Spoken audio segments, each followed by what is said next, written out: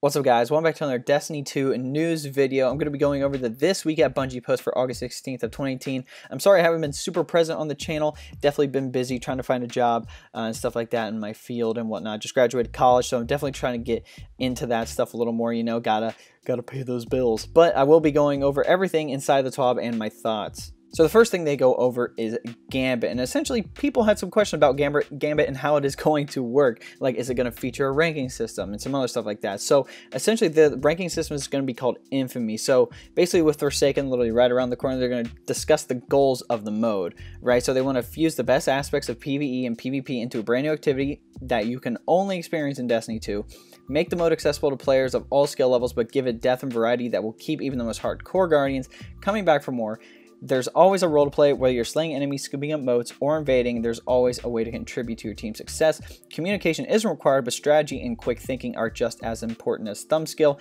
And lastly, always make it possible for teams that fall behind to come back so they don't become discouraged. So Gambit was really designed for, number one, it has a lot of replayability, right? Just because of the variety of stuff you can do. There's going to be a lot of different maps, plus all those maps are going to feature a different enemy like most of the time. So there's going to be a lot of different scenarios that you can put yourself in. Just like with the other Crucible modes, this will have its own ranking system as well. Obviously, we're going to have Guardian, Brave, Heroic, Fabled, Mythic as the tiers and whatnot in the legend rank and stuff like that, but they do look a little different. They're blue and green. I definitely like the look of them, but a part of this major change, Infamy ranks will function very much like Valor ranks. So each rank will require more Infamy points to complete than the last. Win streaks award bonus points. Your win streak caps at 5 and doesn't get reset until you lose a match, and then your win streak won't be reset if you join a match in progress. In addition to completing matches, you can also earn Infamy by completing Gambit bounties. So there's going to be Gambit-specific bounties. It's pretty awesome. So each day, the Drifter will have a selection of daily bounties available for sale that will award Infamy points as well as other rewards.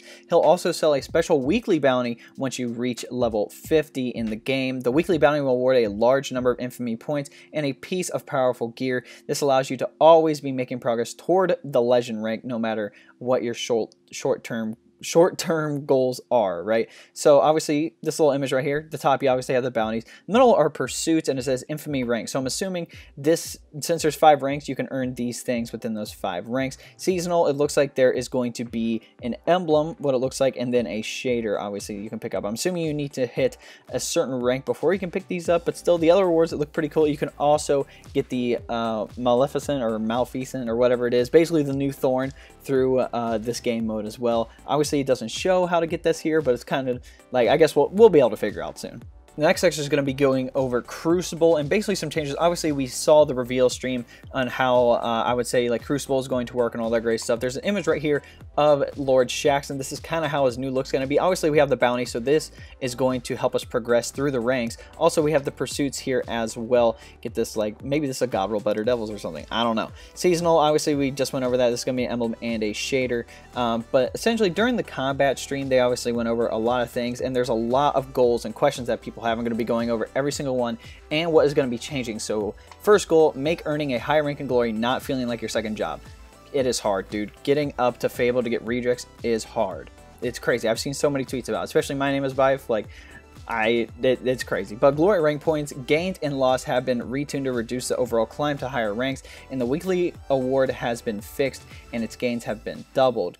Goal number 2, recognize the achievements of players who did not receive their weekly rewards in Season 3. So the changes, players who competed in Season 3 will earn bonus rank points for completing their first match in Season 4. Does not require completion of any previous weekly milestones. Goal number 3, encourage more players to thrive for higher glory ranks. Losses in the competitive playlist no longer reset your Valor win streak. That's kind of cool. Radar has been re-enabled during competitive gameplay. Sick. Control and Clash modes have been added to competitive playlist. Lost streaks have been removed. We are currently investigating activity reconnections to competitive Crucible for players who encounter an error mid-game. This will not be available at the launch of Forsaken, but we are looking to add this feature post-launch. Goal number 4, remove the time pressures associated with glory rank. So changes. Pinnacle Crucible rewards are now rewarded via quests. So some of these quests will ask you to engage in Valor and Glory ranks. These quests will not go away at the end of the season. Reese Claymore is being retired in Season 4. So players who already earned the weapon will still be able to equip it and use it. Players will be unable to earn Redrix Claymore beyond Season 3. Now, I think we all knew that. Shaxx will offer a new quest that players can complete to earn Redrix Broadsword, a companion weapon to Redrix Claymore. Redrix Broadsword features a similar talent arrangement, but it does not share the lore and triumphs associated with Redrix Claymore. Once you've earned the weapon, random roll versions of Redrix's Broadsword will start dropping from Crucible engrams. Each drop will have the fixed Outlaw plus Desperado combination. Each drop will also have randomized barrels, magazines, and masterwork perks. Players who earn Redrix Claymore in Season 3 will receive additional bonuses. Owners of Redrix Claymore will be granted an exclusive emblem when redeeming the corresponding triumph. Claymore owners will be eligible for drops of Redrix's Broadsword from Crucible engrams even without completing the corresponding quest. And a new Crucible reward will be added via a quest in Season 4. I'm assuming we're talking about Luna's Howl, which is the 180 round per minute hand cannon. So, last goal, continue to promote Rumble as a third mode. Changes: earning a place in the top 3 in Rumble will now count as a win. Okay, that's kind of cool. I mean, obviously, there's 6 people, 1 out of 6 chance of you winning, depending on your skill level, which is about to be the same. So, the correct number of Valor rank points will be granted. The next section kind of goes over guided games and like the social experience in Destiny 2. So we're bringing back a feature that many have asked for on many occasions. Fire teams that are formed in some activities will stay together once the activity is complete. This applies to the following: Strikes, Gambit, and Crucible.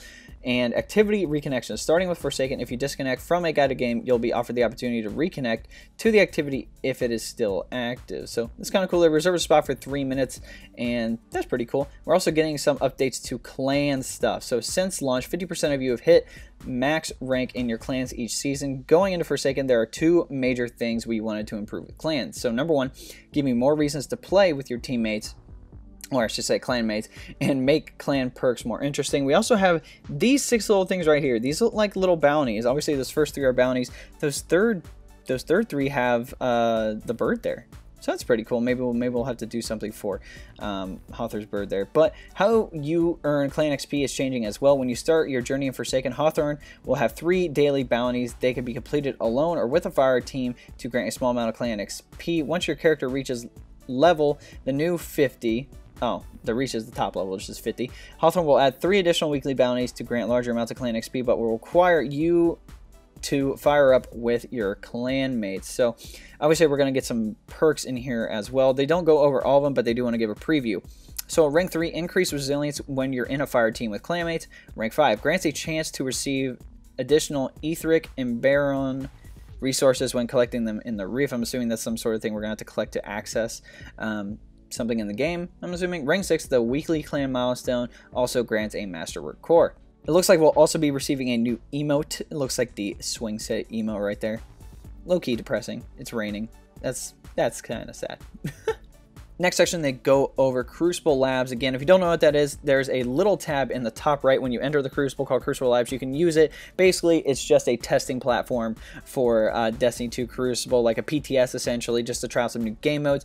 And the new game mode that we're going to be receiving is pretty interesting. So the next Crucible Labs mode is going to be called Scorch. This mode has a very deep, complex, and serious rule set. All right, they're being kind of sarcastic. But number 1, you spawn with the Scorch Cannon. Number 2, everyone else spawns with the Scorch Cannon. Number 3, you shoot each other with said Scorch Cannons. Like, that's it. So the designers were so preoccupied with whether or not they could drop it, and they were just like, screw it, let's just do it. So it starts Tuesday, August 21st, and ends Friday, August 24th. So you have 3 days to play this crazy mode. That's going to be super freaking cool. Last thing I do want to mention, tomorrow we're going to get 3 times Valor rank starting at 10 a.m. Pacific time, 1 p.m. Eastern time. So 12 days left to complete your Moments of Triumph and your Solstice of Heroes armor sets. Once August 28th rolls around, we'll be in a new world with sandbox and weapon slot changes. 7 short days after that Forsaken launches. Time flies when you're having fun. And all I like to say, it's flying fast, dude. I'm super hyped for Forsaken, man. Like, it's about to be insane. Alright guys, that seems to be it for the TWAB this week. If you want to know how to support me, there'll be a link below. Say best way to support me. If you want to go check that out, that'd be awesome. But if you don't want to do that, you can always like this video, subscribe to the channel, share this video, turn on the notification bell next to subscribe if you want to be notified when I drop some new content on the channel, and then comment y'all want to see below. Again, I'm making content for you, so whatever you want to see, try to get out there as quickly as possible. Also, we have the Discord link below as well. We have some text chats going about Destiny 2 Forsaken, obviously upcoming games like Division 2, Anthem, stuff like that. We also have some voice chats as well, so if you want to talk to me, that's going to be the best way to do that. Alright guys, hope you enjoyed this video. We'll catch you next time.